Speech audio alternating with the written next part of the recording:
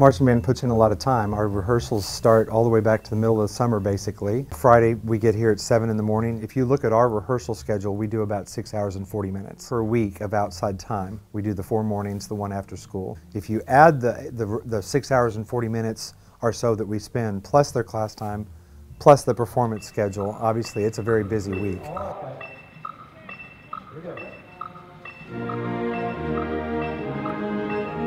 To me, the rewards are intangible. There are so many things about marching band. I think one of the best things that I watch is, these kids come in, they can barely walk and chew gum, and some of them catch on really quickly, some of them it takes a little bit longer, but by the end of the season you have this really good product. You also see those individuals that start to rise above the rest in terms of leadership and character and work ethic and all those types of things. Music's a big part of it, obviously, for us.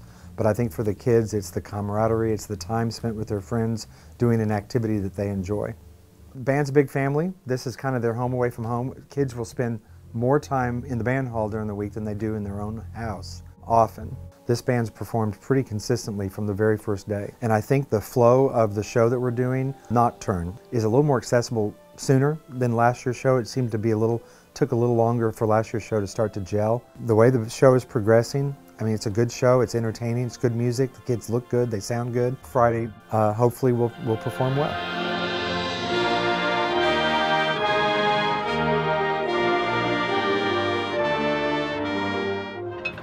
We'll get everybody out as soon as we possibly can.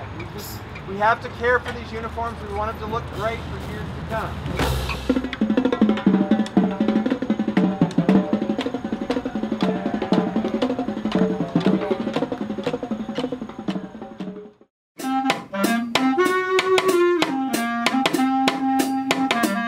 Everything we do all week long leads up to the performances on Friday night. The day itself, of course, we have the rehearsal in the morning. Sometimes we have the pep rally. We warm up a little bit before we go into the stadium. Of course, we play throughout the first half, depending on what is going on the field or what songs we're playing for ourselves. We go out about 5 minutes before halftime. We do our own focus warm-up, get them thinking about the show itself, so we start thinking about our performance. Get them focused, we go and do the show, watch the other band, and then we go back to the stands and do our thing.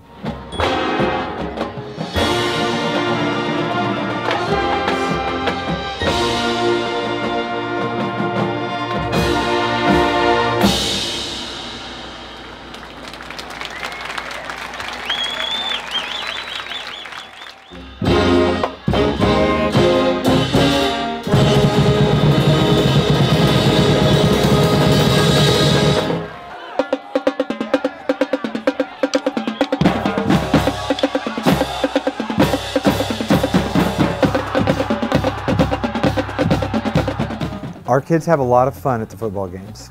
They get into the game, they like to watch what's going on in the field. The drum line, of course, all the cadences and the drum dances and the new pep tunes we're trying to play a lot. It's a lot of fun. It's an exhausting Friday evening, but it's a lot of fun.